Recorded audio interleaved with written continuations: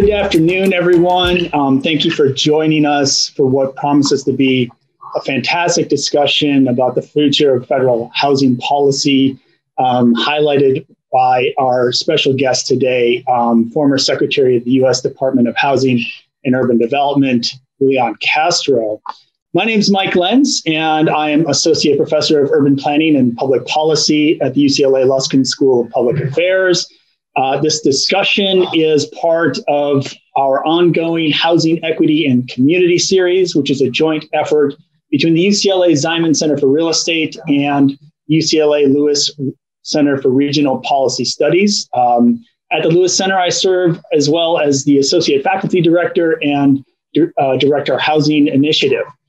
Thank you to the Ziman and Lewis Centers, and I want to especially thank my colleagues at both of those centers for making all of this possible. And before I introduce Secretary Castro, I wish to welcome you all with this land acknowledgement.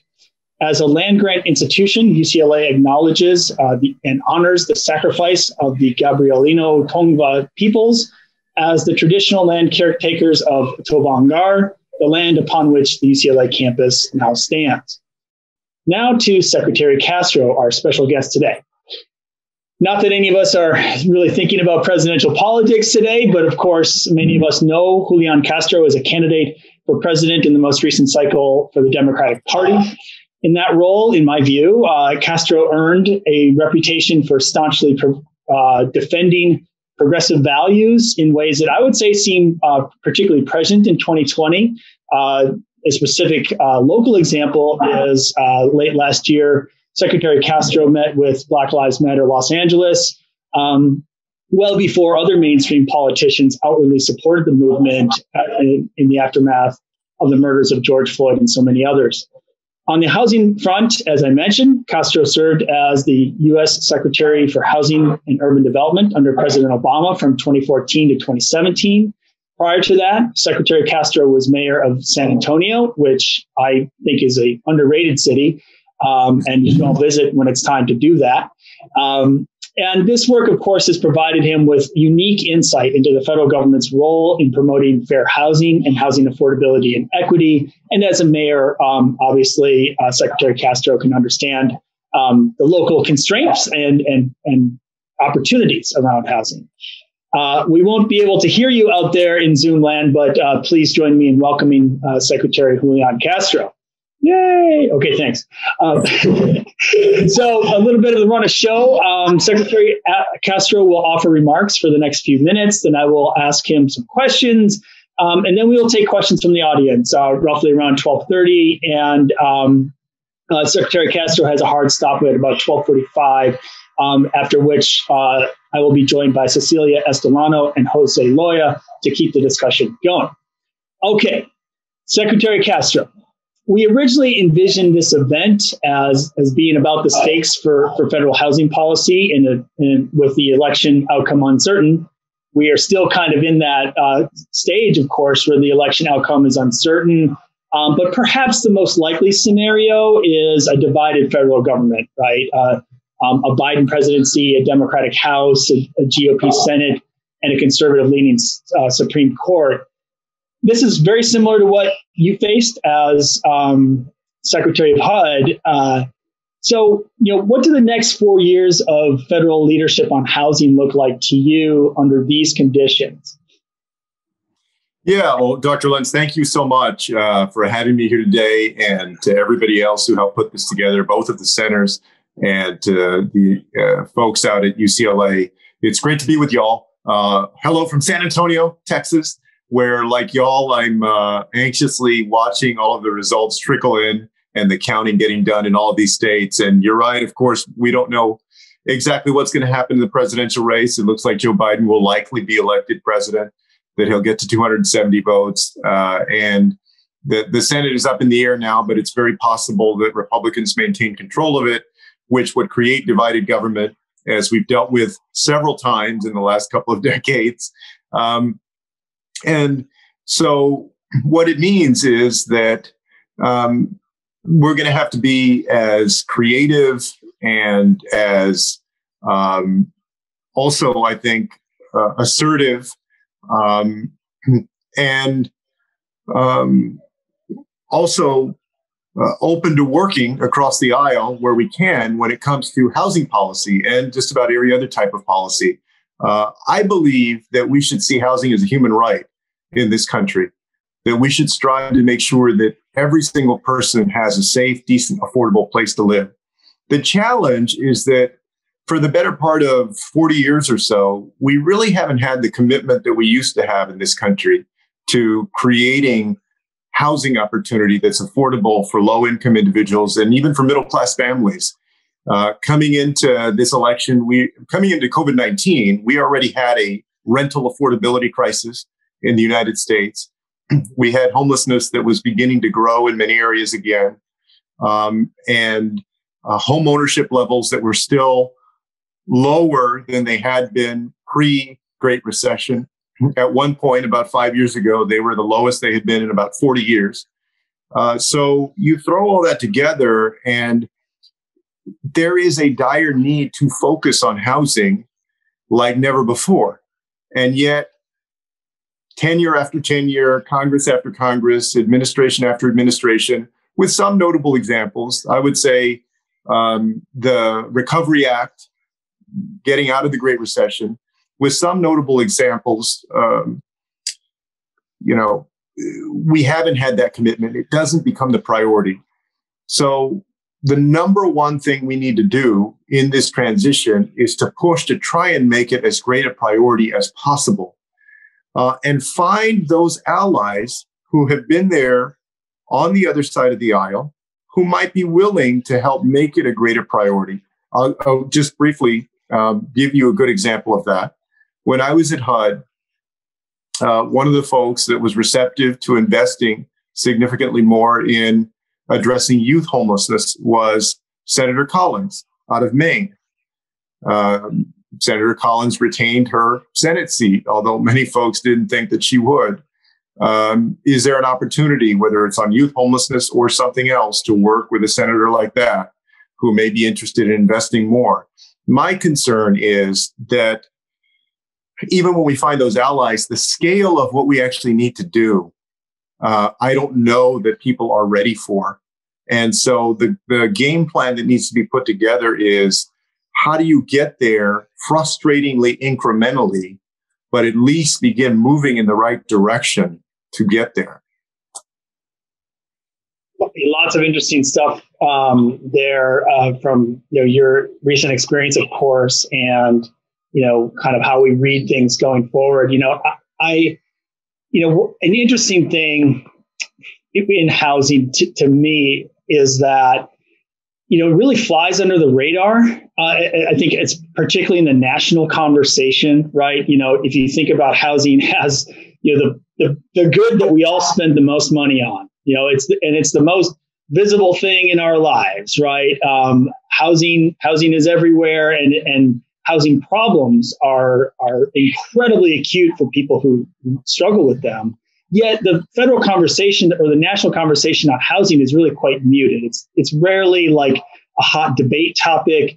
There's not very obviously drawn ideological camps about housing. Although one party is likely to be more pro-market than the other, but in some ways, if you compare to topics that are more heated, like healthcare or education, it flies under the radar. And that, in my view, could be an opportunity in a very, in our current environment, which is undoubtedly very partisan. But then there are still things that distinguish the two parties. How would you kind of frame a Democratic vision on housing versus a Republican vision on housing? Or, what do you think, what do you think a Democratic administration like you served in, which Biden will obviously be kind of closely tied to, how are they going to try to push the envelope, or what are the priorities you see them targeting? That's a great question. And there certainly is traditionally a difference in approach between Republicans and Democrats. Going into the next term, on the Democratic side, beginning with the hopefully president-elect, Joe Biden put out a $640 billion plan that would invest fairly robustly in housing opportunity that includes some good ideas like universalizing the housing choice voucher program and investing billions of dollars to create more units of affordable housing, in addition to remedying some of the steps backward that we've taken over the last 4 years with the Fair Housing Act, pursuing, again, things like AFFH and the equal access rule to ensure that if you're a member of the LGBTQ community, you can go into the housing market to rent an apartment or find a house and not be subject to lawful discrimination, or what should be unlawful discrimination. So he has put forward this robust plan. And now the challenge is if we end up with a Senate that is, 51 Republican or 52 Republican, 48 Democrat, are we able to accomplish that? I think that's where you need to push as hard as possible and then also build bridges. I'll give you an example of where Washington worked the way that we would hope it would. The Obama administration's push after opening doors, which was its blueprint in 2010 to end homelessness in the United States, beginning with veteran homelessness, the administration made a push to invest in ending veteran homelessness. And, it used the U.S. Interagency Council on Homelessness, or USICH, to coordinate 19 federal departments' efforts on it. The First Lady and the President launched the Mayor's Challenge to end veteran homelessness that more than 800 local and state officials signed up on and implemented best practice policies, whether it was housing first or by name lists or coordinated entry. And then in D.C., the House and the Senate allocated the dollars for vouchers to veterans who needed them, and administrative money to the VA to be able to administer that program effectively, along with HUD. So Washington worked the way that it's supposed to work. Now, what do we take from that? Well, number one, you have, I would argue, in veterans, right, a crossover issue there in terms of a group that often gets support from Democrats and Republicans. So there's probably more willingness on the part of Republicans to make that investment. Secondly, and this goes to part of your question about the distinction between Democratic and Republican approaches, investing in the Housing Choice Voucher Program is investing in a market-based program because you're getting money into the private housing market. I would put the same, I view the same way something like RAD, the Rental Assistance Demonstration that emerged after 2012, because we haven't been investing in public housing in a traditional democratic way. This attempt to get the private sector involved that got Republican support. So without compromising effectiveness for the people that we're trying to serve, look, are there ways that you can integrate that market-based approach? I'll tell you, in most instances, that's not my first instinct. I'm somebody that believes that we need to invest much more robustly in public housing, that if we had more good, well-preserved, well-maintained public housing right now, we wouldn't be in the affordability crisis that we're in. However, we also have to work within the confines of what we're dealing with. And so you have to get creative. Those two instances, veteran homelessness and rental assistance demonstration, may provide some lessons that we can learn from. Yeah, those are very important examples. I agree. And they do kind of thread a needle, I think, politically, as well as, like you said, maintaining effectiveness. I wanted to get into the weeds a little bit about the affirmatively furthering fair housing rule, AFFH. And for a couple of reasons. If we're right kind of about what the composition is going to look like in the various branches of government going forward, you have in AFFH, an executive rule essentially that shifts accountability measures for local governments around fair housing and segregation by income and race. That really is kind of a lost or a not executed really promise going back to the Fair Housing Act of 1968. And then, we also have, and this is of course something that the Trump administration rescinded. And the president has been very vocal throughout the campaign on really attacking the premise of fair housing and the premise that suburban areas in particular should be welcome to additional multifamily housing or housing that is more affordable to people of color and low-income people specifically. So, you were head of HUD when, the Obama administration rolled that rule out. What did you learn from the process of reforming fair housing law in that kind of dramatic way? And, how do you think fair housing should be addressed by, the Biden administration or future administrations as they come? Well, for the Biden administration, I believe that fair housing should be robustly addressed, defended, expanded, invested in every way possible under the within legal means. Donald Trump tried to demagogue this issue of housing opportunity, particularly with regard to opportunity in America's suburbs for low-income people and people of color, especially. To my mind, basically, he was trying to scare up what he sees as white Americans who might be concerned about people of color, especially Black Americans, moving into their neighborhood. And to me, it was disgusting. This was a naked attempt to play at racism. And also, I think it was a lie in three different ways. Number one, he was lying about the policy. Washington did not dictate to these local communities how they had to go about forging a plan for greater housing opportunity.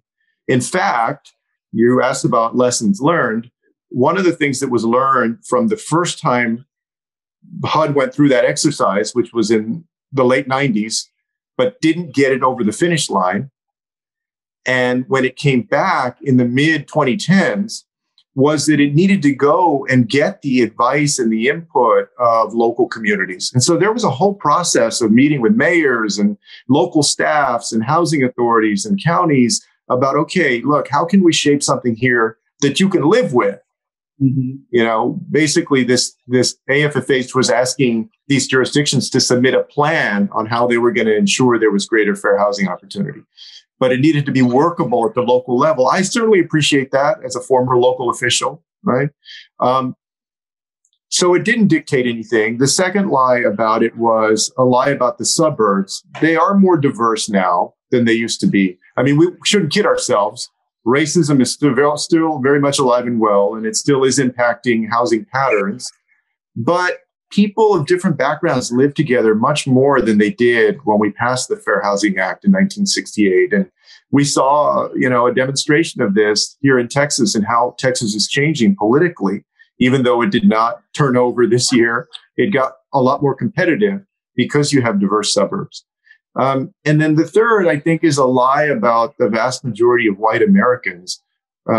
We know that there is still tremendous racism in our country, but I also don't believe the vast majority of white Americans are sitting there just trying to figure out how they can keep people of color out every single day from their neighborhood. But that was the president's view of what would appeal to them, what would move their vote in his direction. We need to wash our hands of that in the next administration as quickly as possible.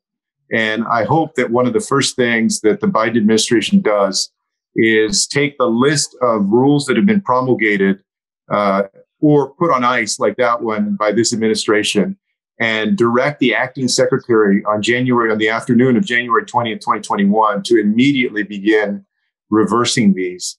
And then we can go forward not only to what we did in the Obama administration, but perhaps even improve upon that, go even further, because we live in a diverse 21st century. And there's no reason, particularly when we've seen research like Raj Chetty's and so forth about the impact that these living in these neighborhoods can have. People should have a fair shot. I mean, we don't guarantee people anything, but people should have a fair shot. They shouldn't be kept out just because of who they are.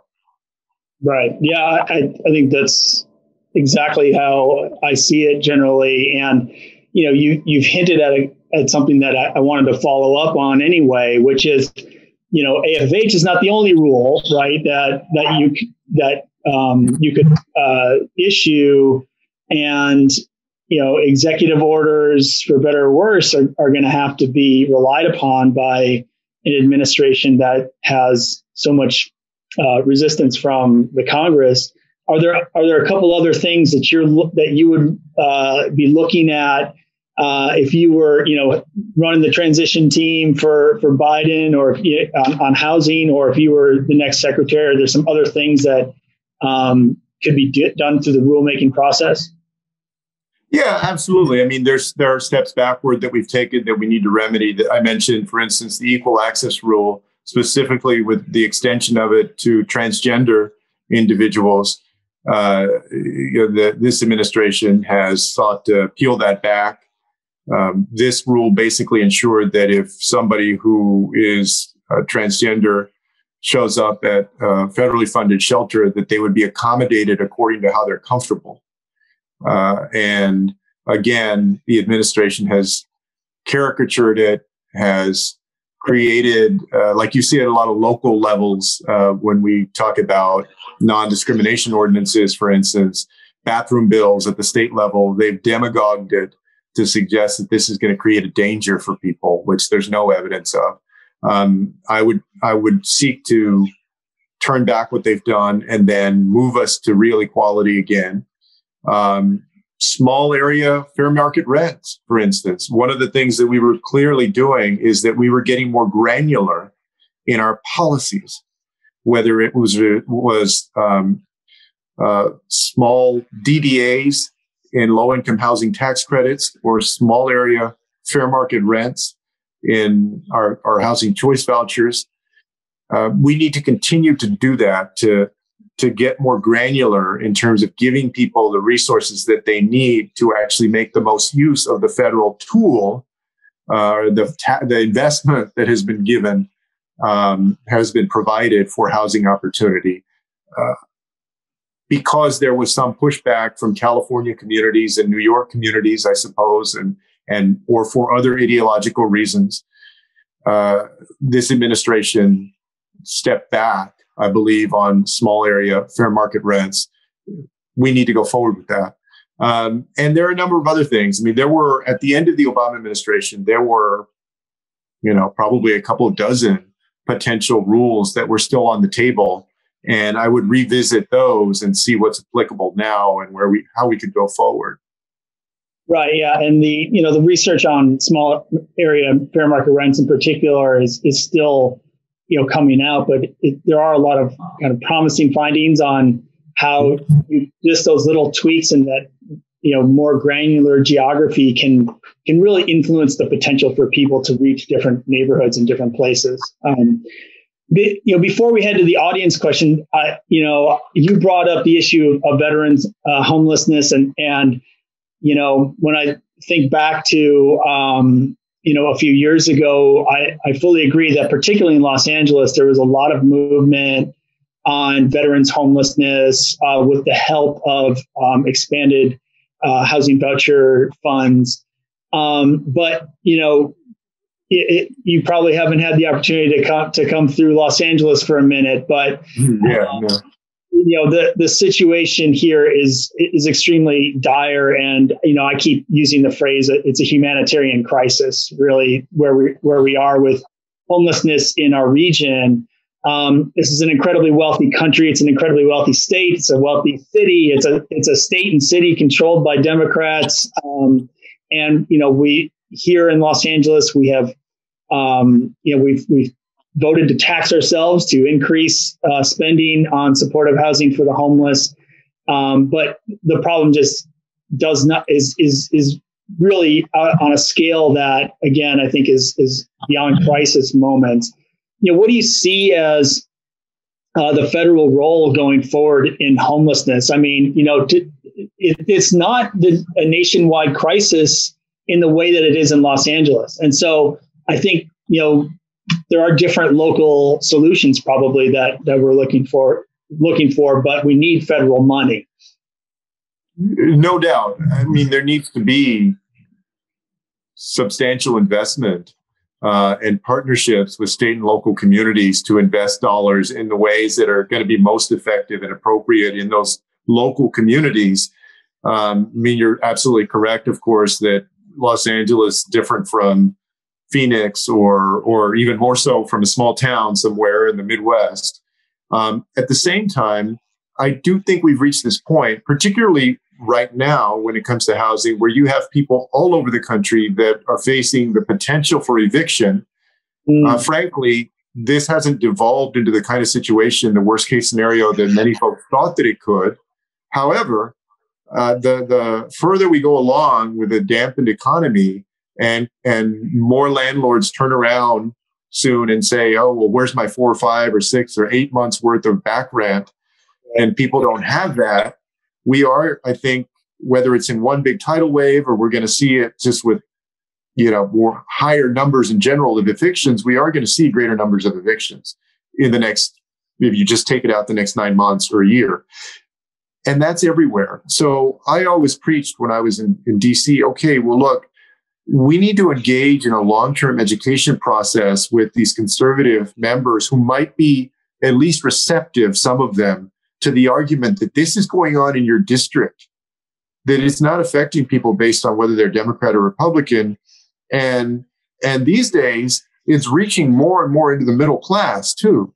And so I think we need to spend as much time as we can trying to build those bridges. But generally, there needs to be more significant investment. Of course, there needs to be changes in land use and zoning, planning codes at the local level. I think part of the role of the federal government is to incentivize communities to do that. I believe that we should use CDBG and Tiger grants and other federal programs as integrate incentives into those for local communities to tear down some of the barriers that they've created for affordable housing construction. And I know, especially over there in California, there's a huge battle going on between YIMBYs and NIMBYs and people who are skeptical or cynical about new housing investment because of gentrification and displacement. And, I get all that. Obviously, I don't want to see displacement. And we're seeing it a lot in a lot of places. So the question is, though, we do need to create more units, more housing opportunity that is affordable. And how do we do that and still, respect and be cognizant of the concerns of people who want to be able to stay in their neighborhood and, are concerned about the character of it? Yeah. And so you definitely, pulled us right into the fire of the big California conversation, or one of them, and certainly one that is hot in Los Angeles. And it just so happens that our first audience question is pretty closely tied to what you're just talking about. So it's a bit of a follow-up from Ryan Silver. Thank you, Ryan. So with so much land use control residing at the local level, do you see a role for the federal government addressing single-family zoning and densification? Yeah, I think that we should integrate into these funding programs ways to incentivize cities to be a lot better about allowing for the construction of housing that is affordable to the middle class and to low-income families. I'm not sure that the federal government can dictate that. For instance, my understanding is that the federal government cannot dictate zoning, right, at the local level. So there's a limit to what we can do, but we can use federal funds in a way that incentivizes communities to break down some of that NIMBYism that too oftentimes stifles the ability of people of every background to get affordable housing. And it puts, in a place like LA, it just puts more and more and more pressure onto the big city, really, and a couple of suburbs maybe. But one of the things that we were looking at HUD, and we launched an initiative called the Prosperity Playbook in 5 different regions, including the Bay Area there in California, that asked suburbs to plan with cities for how all of these issues could be connected, like transit, economic development, housing opportunity. But part of this also was getting suburbs to be a part of the conversation. Right. Because most suburbs, you talk, well, where's your affordable housing policy or plan? They don't view themselves in that role. Right. And so they're not doing their part. The vast majority of suburbs are not doing their part, right, to create that affordable housing opportunity. And they need to be doing more. That's a conversation that is downright explosive at the local level.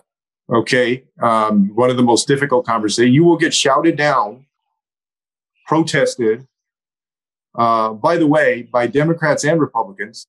Absolutely.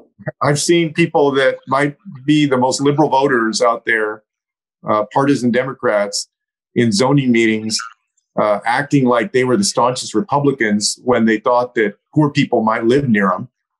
So we got to be honest about this stuff, and really engage in a long-term effort to try and change the carrying of this burden at the local level, the regional level, and also reflect that at the federal level. Yeah. It's thorny, but I agree.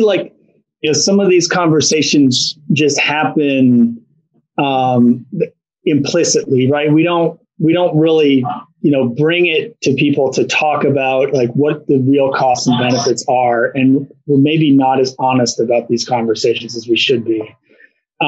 Next question I have from Hannah Kamerick. Sorry if I'm mispronouncing your name, but I like this question because it's getting us out of the confines of political constraints, really. And she's following up on when you said that people may not be ready for the scale of change that is needed to fully address our housing challenges. And she asked, what would those changes look like if they were possible? If we, what are some of the biggest changes that we need to see for housing affordability and justice? Well, I think that some of them have been put forward. Vice President Biden's plan of universalizing housing choice vouchers, for instance, also very massive, significant investment in building more units, as well as more robust enforcement of the Fair Housing Act, and also tackling the tax code. Right now, the tax code, rewards homeowners, which is fine. But I think that, we should think about how you reformulate the mortgage interest deduction, for instance, to use some of those resources to invest instead in something like a refundable and advanceable renter's tax credit that would benefit renters. If we could do that on a big scale, I think that would go a long way as well to creating more opportunity, because we need to increase the supply. We also need to increase the opportunity of it getting into people's hands. And the voucher program and the tax code are 2 ways that you could do that. Yeah, if I would love it if more people knew the gap between what we spend on the mortgage interest deduction and every single subsidy that benefits low-income housing recipients, right? It's pretty big. Yeah.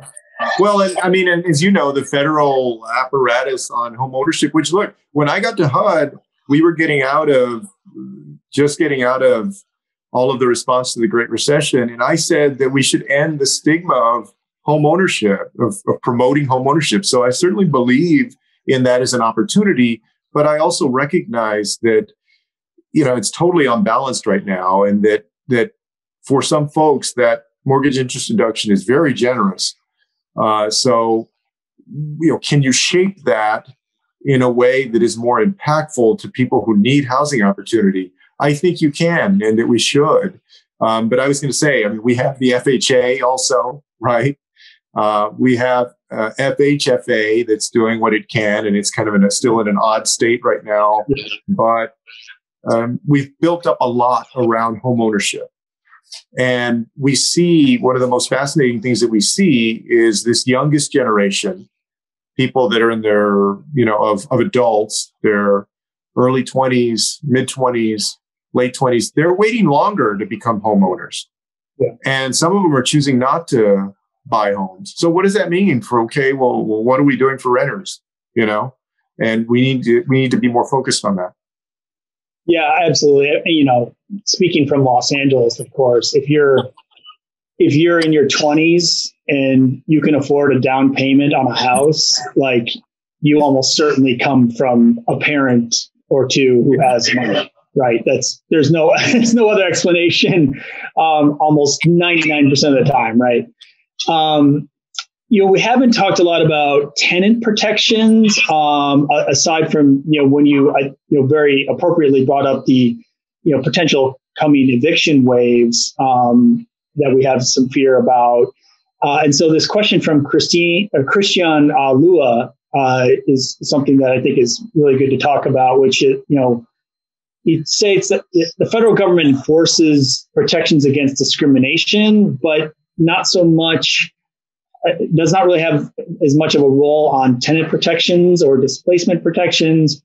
Is there a place for federal policy there? We have lots of conversations about rent control and eviction protections here in California, but is there a federal role for something like that?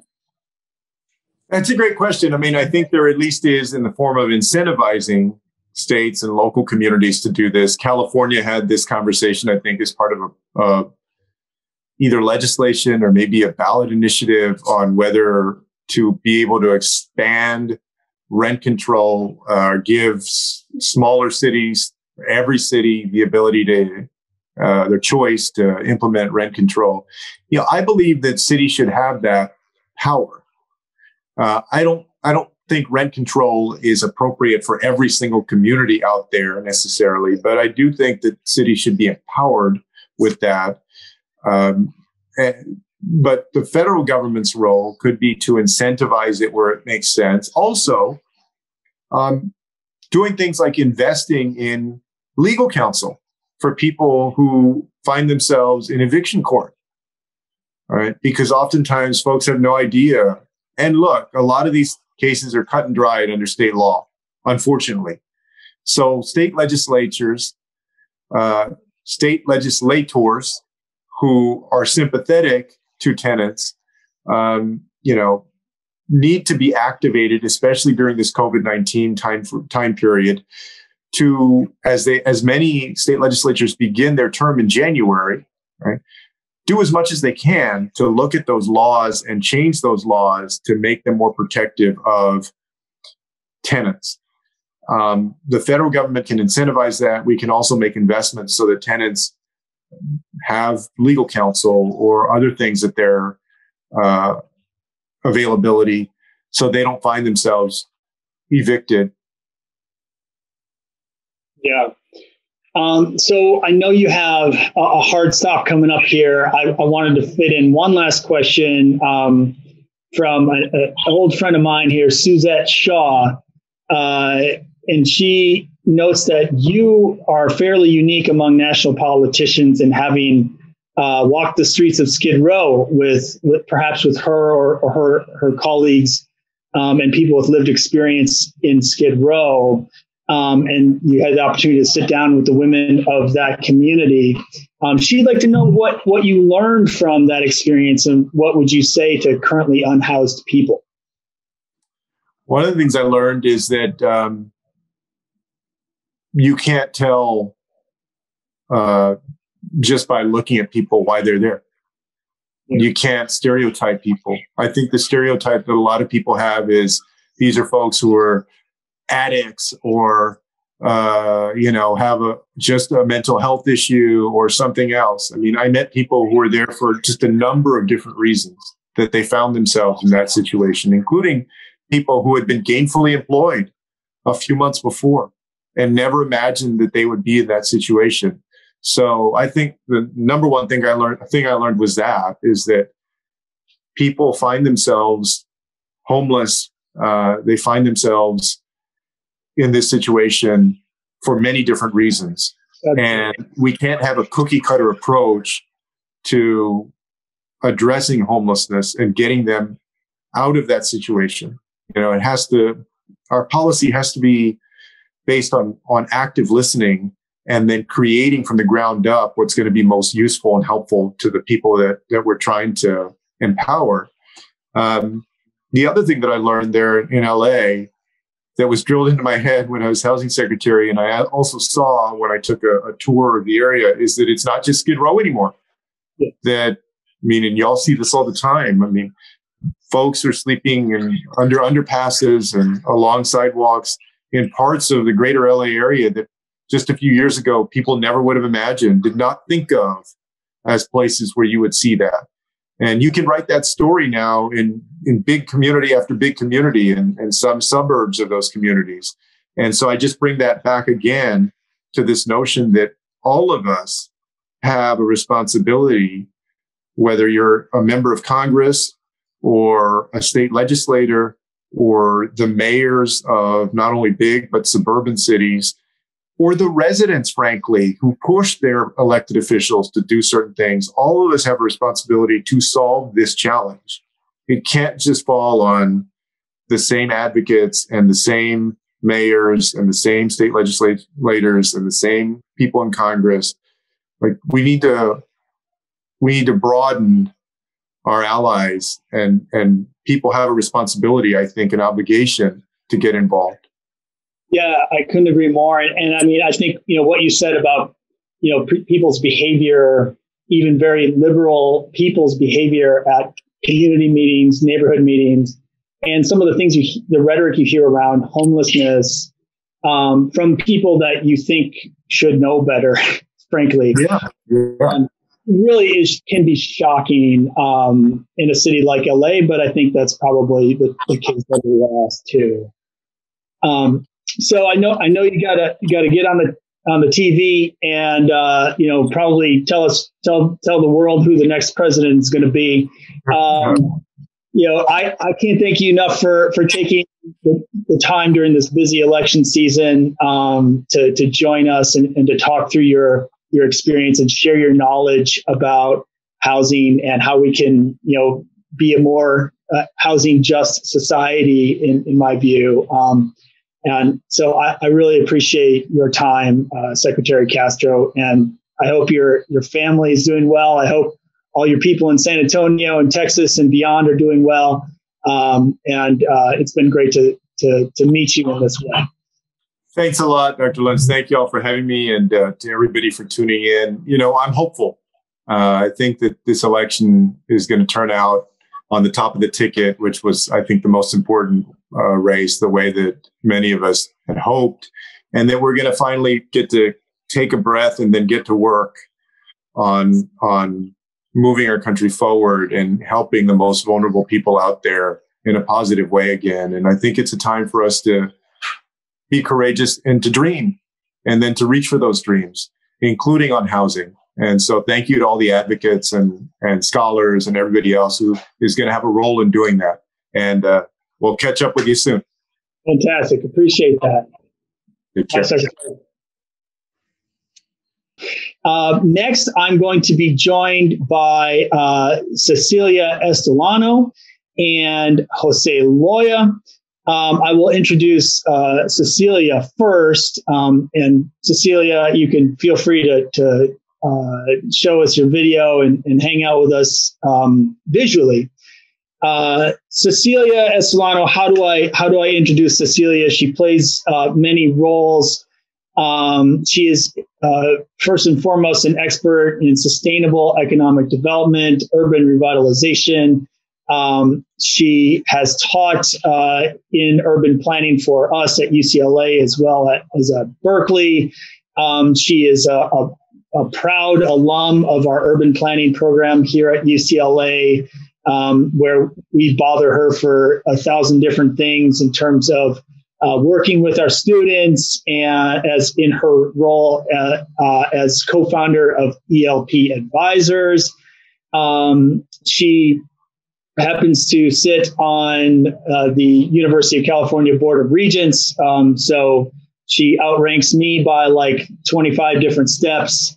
And she is also on the board of the Luskin School of Public Affairs. She also has a law degree from UC Berkeley. We love people from Berkeley too. So please join me in welcoming Cecilia Estolano. Yay! Okay, thank you. Next, I am also introducing Jose Loya, who is an assistant professor in our Department of Urban Planning at UCLA Luskin. He is also a faculty affiliate with the Chicano Studies Research Center. His research addresses Latino issues in urban areas by connecting ethno-racial inequality and contextual forces at the neighborhood, metropolitan, and national levels. Lots of important work on housing and racial stratification. So I am very, very honored to be joined by Cecilia and Jose. Okay, so that was a pretty robust conversation with Secretary Castro. I think first I'd like to, get any first off reflections that each of you have. And, I have a few questions and reflections of my own. And then, we have a robust list of questions from our awesome audience that we could also dig into and just answer on the behalf of Secretary Castro, right? We can do whatever we want. So Cecilia, you want to kick us off a little bit? Happy to do so. Michael, thanks for putting this together. I want to thank the Lewis Center. That was a terrific interview and a conversation with Secretary Castro. Also, looking at the chat box, all the questions coming in, what a terrific group of participants. And I feel honored that we only dropped off by like 100 when he left. So, and yet we still have 258. So these are folks who should be doing something else, but they want to be with us. Thank you for staying with us. So let me just say a few things that I was struck with by the Secretary's remarks. First of all, this is about, because we're in the situation we are, let's assume that we do take the White House, that Democrats take the White House, we have a President Biden-elect happening, and we are not going to take over the Senate. The Secretary outlined very briefly, but I think really the strategy, right? You want to go in, undo harm that's been done through guidance, executive orders, all of the things that the administration actually has quite a bit of power to do. So first, undo the harm. Second, he said, let's take a look at some of the Obama era regulations that were either put on hold or reversed and see what might we move forward on that list. And then third, he talked about looking across the aisle, the reality of trying to make common cause with folks who can be our allies, maybe for specific populations, for specific issues. He gave the example of Susan Collins caring a lot about youth homelessness. He talked about what the Obama administration had been able to do on veterans, which was really quite tremendous. So as much as we wanted to see the full $640 billion of the Biden housing plan move forward, like in the first 100 days, we need to be very strategic and we need to work fast. Because I will say this, I know that all throughout the last several months, there have been very, very bright people looking at what should happen in the first 100 days, what should happen in the first day of a Biden administration on a variety of different issues, right? So I've got to imagine that not just Secretary Castro, but a number of other people have that short list of things that they've provided to the policy team in the Biden camp. And I am hopeful that they will move swiftly. As he said, we need to be creative and assertive. And the assertive is critical. There's a lot of harm to undo, but there's a lot of good that needs to be done quickly. And so let me just talk about two other things. First, working on the scale that the problem demands. That is going to be the most challenging because we're going to see all kinds of evictions, as he noted, happening all across the country. This is not just a blue cities problem. This is going to happen in rural America, suburban America, red and blue states, at every income level. You're going to see evictions roll out over the next several months. So we need to immediately address that issue at a pretty phenomenal scale. So I am hopeful that we hope Biden administration will be able to find common cause across the aisle on something that's fairly bold to address that immediate concern around evictions, which obviously is then also homelessness. The second issue is the longer term issue of housing production. I was looking at all of the questions being put in the chat box. So many of them were about how do we do this? How do we do that? How do we scale? And that is something that, even though we do not control the Senate, this is one of those moments where all across the country, we can make the case that rapidly scaling up housing production at a variety of income levels is not just good for people, not just good for those who could be housed, but good for the construction workers and good for the communities in which this housing can be built. And this may be one of those cases where, as much as I loathe using the tax code as a mechanism to do things, it should really just be about more efficient putting the money out and getting the stuff built. This may be one of those moments where we have to tweak the tax code again. And I went on the Biden housing plan website, and they had a big point around Section 542C, kind of the risk-sharing program to build housing for seniors, where essentially the federal government takes on some risk, and then local agencies, certified agencies, can kind of put out a call and reduce the borrowing costs so that private developers can build senior housing, essentially. Maybe we need to do something like this at scale. I know I'd like to say for affordable, but we already have the low-income housing tax credit. I might venture to say maybe what we really need to do is propose this for working people, for folks who are in that sweet spot of 80 to 120, maybe even 150, 175%. Because certainly, and Michael, you had asked us to kind of ground this federal discussion in Southern California. So I say this as a Southern Californian who's been racking my brain on how do we address that missing middle? Well, maybe this is something where we can appeal across the aisle, come up with a good missing middle financing strategy that's around tax incentives, tax credits, buying down financing costs, something very creative, so that we can quickly put out a call for private developers to just start pumping out really quality housing for that missing middle, for working people. And I'll stop there because I know Jose's got a lot more to say, but there's just, we don't have time. We need to immediately hit the ground running, get rid of what was bad, what was the harm that was done, just fix some stuff that's easy to do in the first 100 days, but then immediately look for those unexpected alliances to do something bold and big, which the times demand. And I would say that has to do in evictions and has to do in housing production.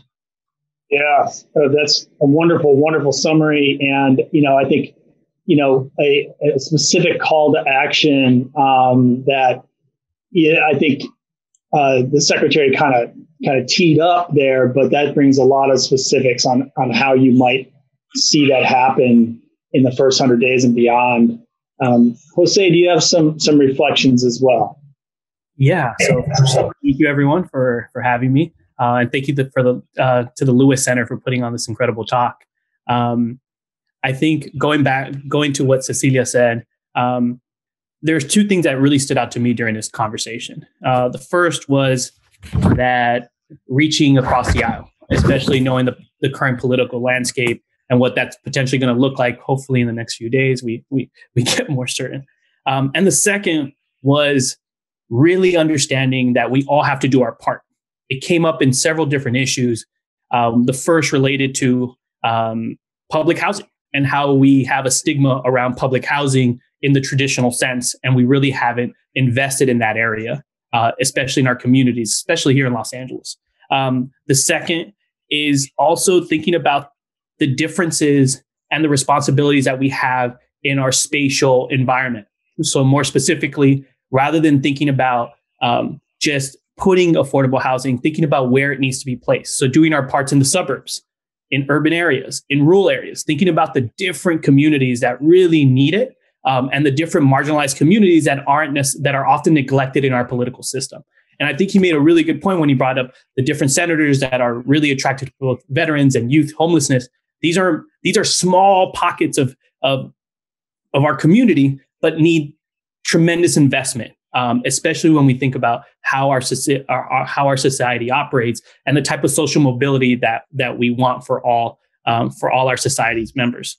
And so those are the two biggest things that came up. And the third one, actually, which was, and he didn't really, he touched on it, was, and Cecilia brought it up, the tax code, but more specifically, how we think about home ownership in the US also has to change and is also changing, right? So it wasn't just that we're stuck in this one way of thinking of home ownership as the end all be all, but thinking about new and creative ways to incentivize home ownership, but more for the benefits that it adds to our communities and not necessarily as a way to create and maintain inequality in our society. And so that's something that really stood out.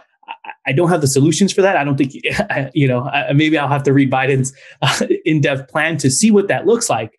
But those are things that, as a Secretary of HUD, like, that's really important when it's when you're talking about HUD and they're talking about rethinking home ownership. That's something that really had me thinking. Yeah, I think, both of you have very much helped me kind of better understand both, some of the points that Castro was making and, some of the constraints going forward or goals. I guess, a couple things you've touched on this, each of you touched on this already, but I just don't know where I can see undoing harm as like something that is implementable, right? I can see other executive actions as being something that you can do. I'll talk a little bit about a caveat I have there, but this idea of reaching across the aisle in 2020, in 2021, in 2022, that it doesn't worry me as an ideal. It worries me in practicality, right? If Mitch McConnell's, only guiding principle in the first 4 years of the Obama administration was to make him a one-term president, is that not going to be Mitch McConnell's guiding principle for Joe Biden, is to make him a one-term president? And if that means getting in the way of really controlling and fighting the virus, in really designing a recovery act that protects people and has housing production, housing construction, labor, components to it, in ways that would really support the economy and a kind of 21st century housing plan. I do certainly worry that at the end of the day, you're not going to find the people across the aisle anymore once that becomes a clear way to support the president. And then the other, there were two, to me, there were two words, there was bipartisan, and then there was incentivizing, right? So in some of this rulemaking, it's about the federal government either handing some carrots or waving some sticks to local governments about housing production, housing opportunity, fair housing efforts, et cetera. And, that was, it's such a shame that the AFFH rule did not get time to kind of do something in the Obama administration, because by the time it was rescinded, we hadn't really learned about how the federal government is going to really calibrate that carrot and stick approach. And so that, that's fixed, that's doable, but designing the right set of incentives is tricky. Yeah. I want to note something else. And I think, Jose, you picked up on a little bit when you talked about everybody having doing their fair share.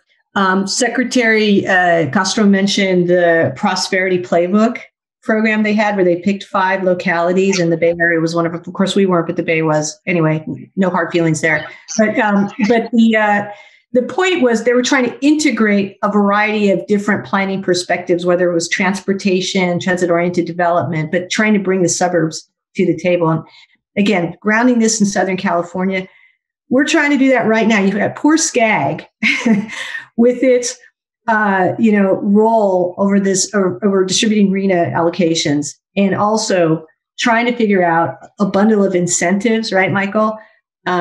Whether it's REAP or LEAP, to help local governments change their rules, come up with different programs to meet their RENA goals, doing everything possible with relatively little money to make it easy.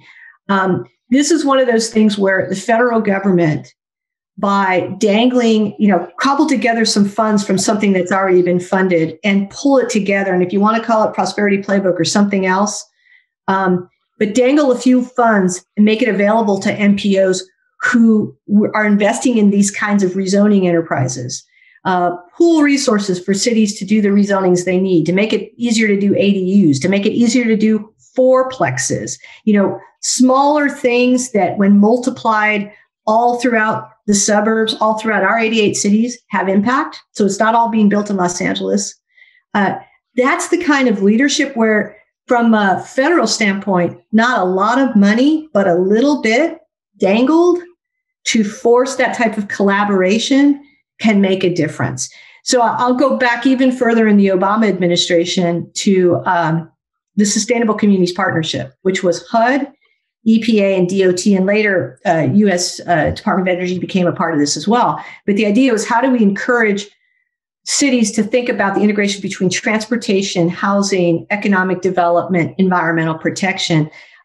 Let's pull that together in these planning grants. And it really did integrate thinking in a way, accelerated that integrated thinking much faster than would have happened but for the Obama having that initiative. Again, it was relatively small amount of money, but that leadership on the issue, it set a North Star. And I think that with Republican control of the Senate, I know you're fearful of bipartisanship, Michael, but that's the only way we get anything big done.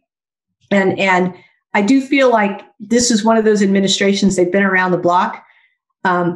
If it's a brick wall, they'll keep moving, right? It doesn't mean that because you're trying to move forward on a piece of legislation that talks about more housing production, creates new programs, doesn't mean you don't still keep dealing with the executive actions. You don't still keep trying to create these incentive programs where you're reconstituting money and creating these new pools that incentivize activity. So I did want to call that out, because I think anytime you have one of those programs that gets communities to compete, to change the way they do business, you can have a really tremendous impact without a huge, costly program. And that may be what we're faced with, sadly. Yeah. And I think, going back to what you just discussed, I think right after the crisis, the federal government, or right after the Great Recession, the federal government instituted the neighborhood stabilization program in various cities throughout the country to stabilize the mortgage market, or more specifically, the housing markets across various cities. And that showed tremendous success. And a lot of it was funding nonprofit organizations to really start. One, they knew the communities that they were in.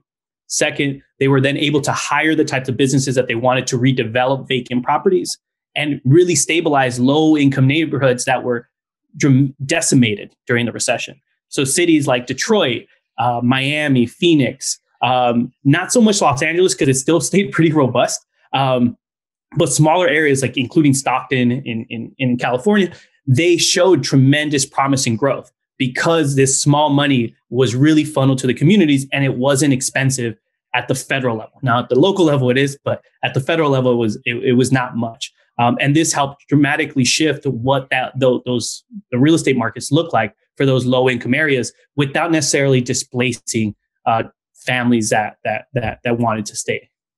Great. Hey, Michael, I'm going to ask Jose a question because here I am. So you've done a lot of work on mortgages, on sort of the issue of home ownership, right? And I was looking at the chat box. All these questions came in around home ownership, the mortgage deduction. How do we look at home ownership as a form of wealth generation for dispossessed communities, right? As opposed to just sort of protecting our own. And I don't know, Jose, this would be a great time to talk about like how, if we got to do something fun on this, how would you reimagine it?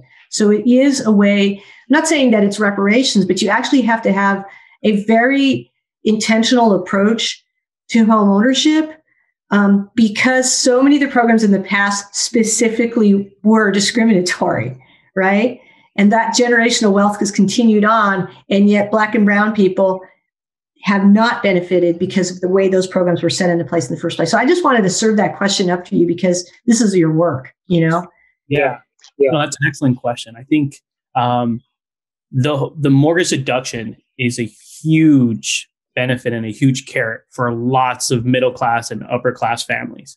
It's not so much a carrot for low income families that are trying to buy a home in low income areas. Simply, the deductions, the standard deductions are probably higher if you have a family of four than the mortgage deduction on a $100,000 home or $200,000 home. Now, that may not be the case in Los Angeles because homes are really expensive. However, when we think about home ownership, I like to think of buying a house as like two forms. It's a consumption good and an investment. And we often view when we make decisions about the investment side of the house. And that's where it can be really problematic for low-income families. And so the consumption side changes because families grow, they shrink, depending on the needs of the family. People want to move. People like certain things inside their houses, outside their houses. And a lot of that is just dictated simply by demographic characteristics, right? Like where you are in your where you are in life, so to speak. However, on the investment side, we need to begin to think about challenging ourselves in what it means to create wealth, and especially because it's the largest vehicle for creating wealth in the U.S. And so this is where inequality really is concentrated. And so when I think our Secretary Castro brought it up, which was we don't incentivize renters in any way. We don't incentivize we don't give credit to people that are paying their rent. Yet we give credit to people that are investing for their own wealth. And so we need to begin to think about, I know they made changes in the last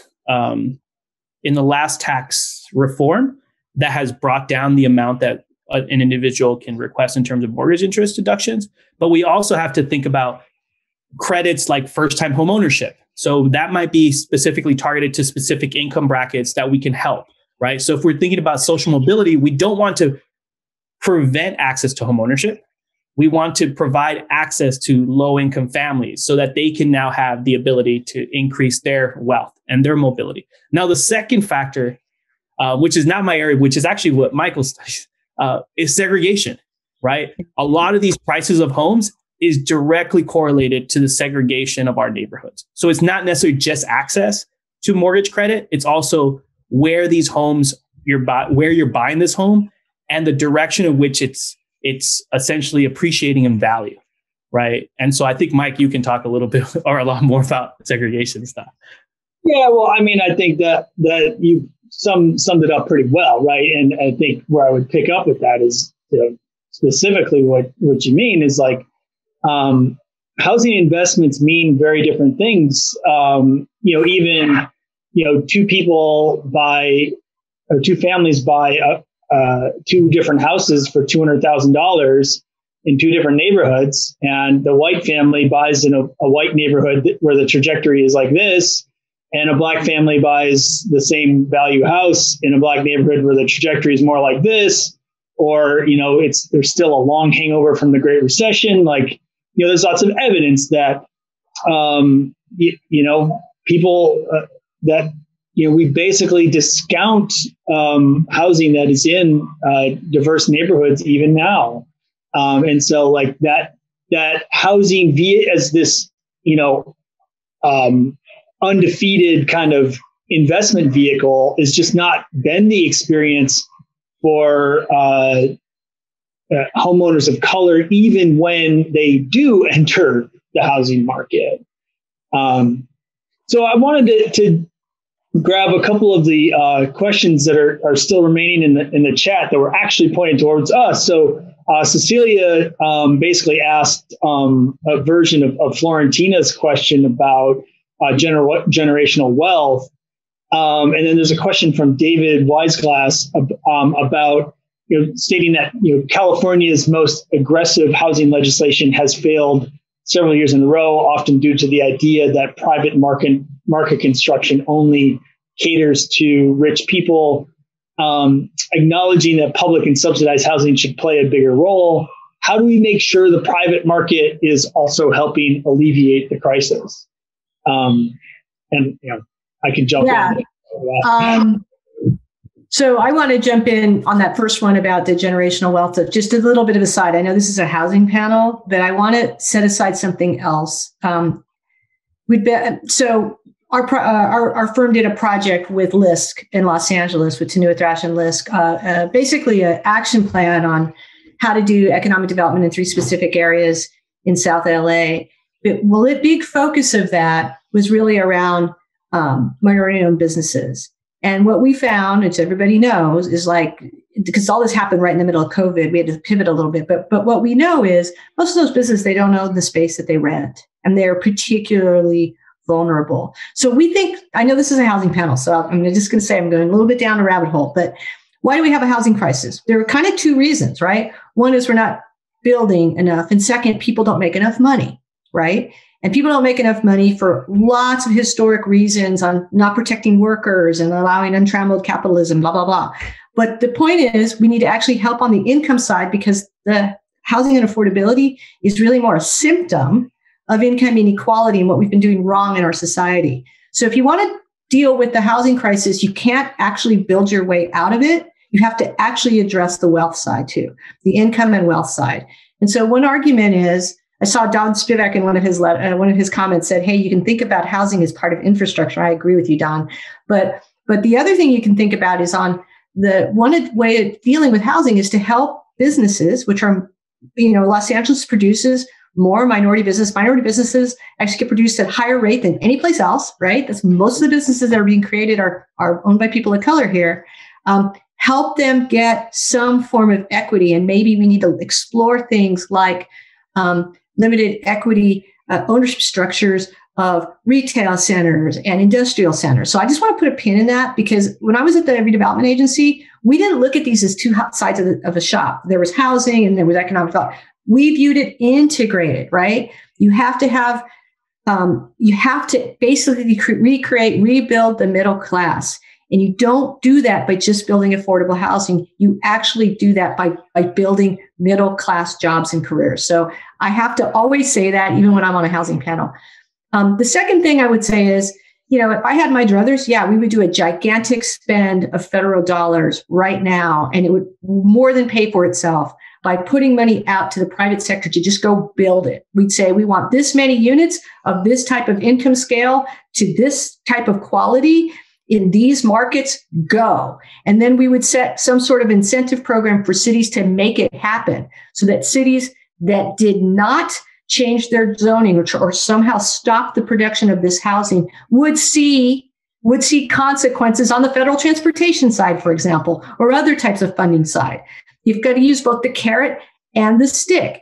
Housing is not just about the carrot. I'd like to say it was, but for all of the reasons that the secretary noted, and we talked about, you'll get shouted down if you tell the suburbs that poor people are going to come live with them.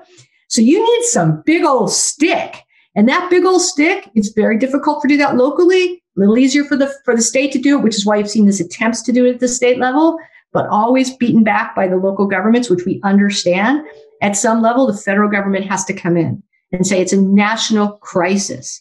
So yes, if I had my druthers, federal money would be flowing out to the private sector to come up with good, cost-effective construction. Because I'll tell you one more thing, and everybody on the low-income housing side can hate me for this. LIHTC, such an inefficient program. Oh my gosh, so clearly not designed by people who actually cared most about housing first, right? It is a holdover from a tax code rewrite. So the fact that that is the chief engine for production of low-income housing in this country is really sad, right? The layers, the transaction costs, the legal counsel, the financing, the layers of financing. It's ridiculous, but it's all we have. We need to actually start building huge chunks of housing through big, big programs. Okay, not going to happen probably because of the Senate.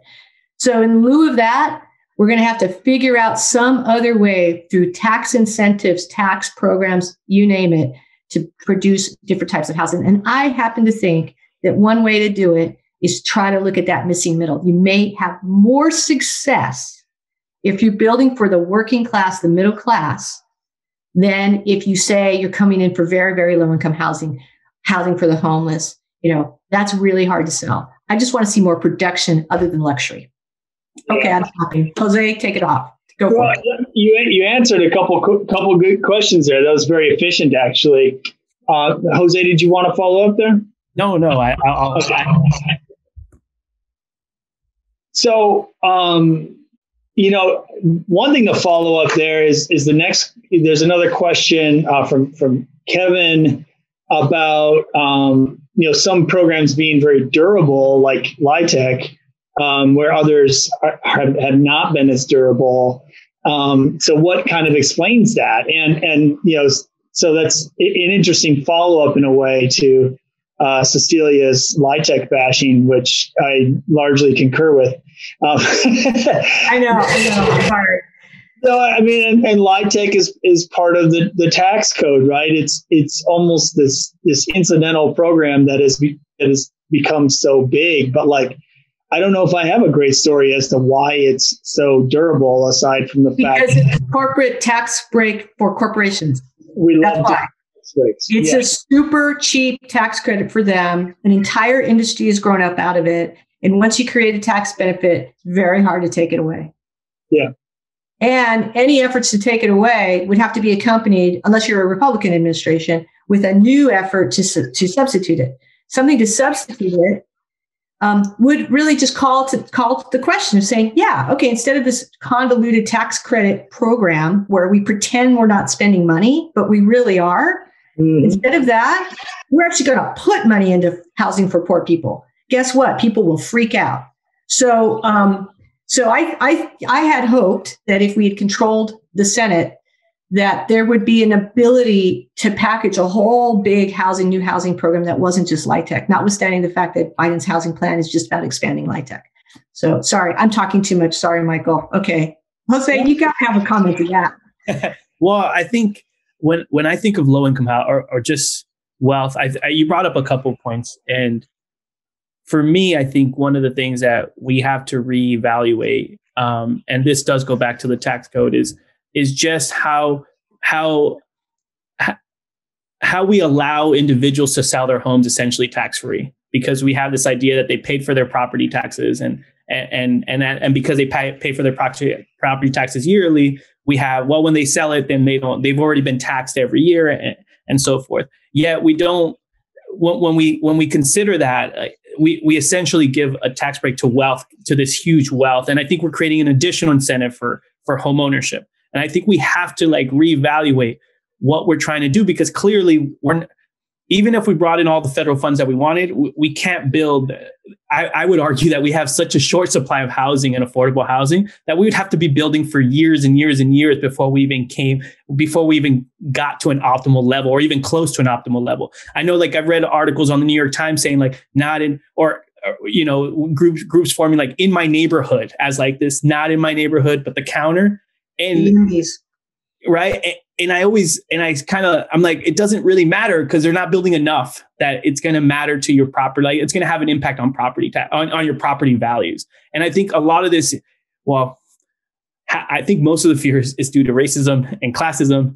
But I think the other part is people are afraid that their property will go down and that they're going to lose a lot of the wealth. But I think we have to reevaluate how we tax this, because when people sell or transfer it over to their kids, they really are able to continue to just take it And over across generations, we see that this has dramatic impacts on low income areas where they become starved from resources because we're not taking the resources from other neighborhoods to bring up the properties or to bring up the quality of life in the city like Los Angeles. And so it's not just about creating low income housing as much as it's also creating like a disincentive for property values to continue to operate the way they are. And so that we can create a more stable real estate market when it comes to property values.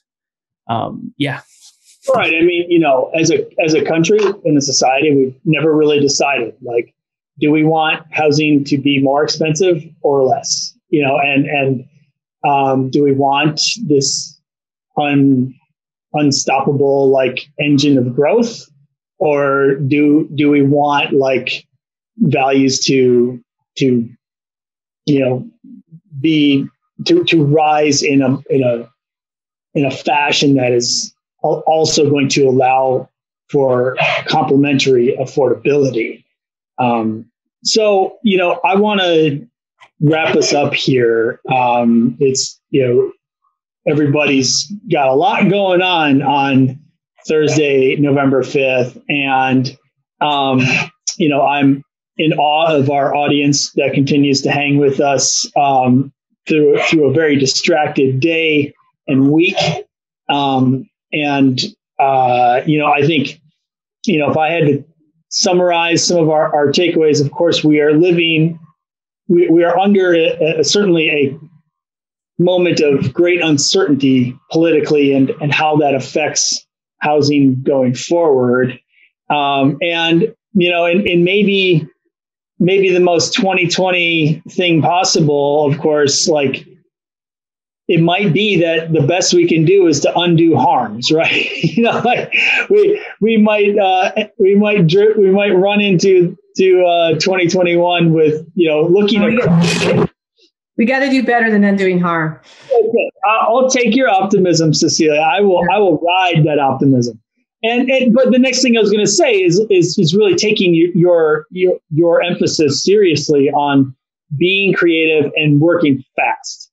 Right. And, it's hard, for me, it's just very hard to forecast kind of where we're going to be in January and February and March with this incredible crisis already in front of us in COVID, and how that's going to, affect other dominoes of federal policy going forward. But you're absolutely right. I mean, 4 years goes by really fast. This last 4 years, of course, was 75 years, but the 4 years going forward is likely to be rather speedy. And there's going to be a lot of priorities, and housing's got to be right there at the top.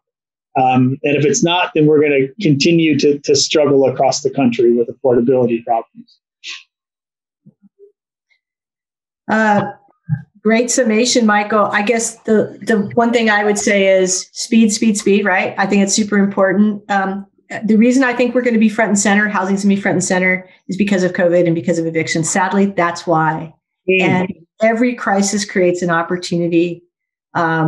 We are so blessed to have such seasoned policymakers like Secretary Castro around. You got to know I have to imagine he's a big advisor to the vice president.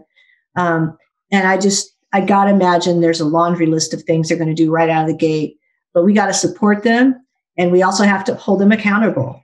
That more than just undoing harm, if we're worried about people getting evicted, there's one thing to keep them in their homes, but can we come up with something creative so that both the landlord and the tenant are getting a little bit more protection? It's that taking it from just crisis response to remaking the world a little bit more in the image of what we would like. And that's, I think, the magic of good governance. And we've seen 4 years of true incompetence. So I think we're going to be so happy to have competence. Yeah. And let's hope there'll be more than competence. And this is where you guys who are academics, you've been toiling away for 4 years. If you have a brilliant idea, this is the time, right? This is the time to write, talk, proselytize, because there's an opening whenever there's a crisis this big. Of course. Yeah, I agree. Well, thank you so much, Cecilia and Jose, for joining us. I mean, this has been such a robust discussion. Kind of a funky format where like we're talking about the guest after they left. I think if he watches the video that he will not find that we talked bad about him after he left, which was, that's how we do it at UCLA. We're not going to talk bad about you behind your back. But thank you so much for joining us, Cecilia and Jose. And of course, thank you to the audience for dialing in. And I hope everybody's doing well and trying to relax any way they can. And we will see you on a screen somewhere soon. Bye. Stay safe. Stay safe. Bye, everybody. Bye, everyone.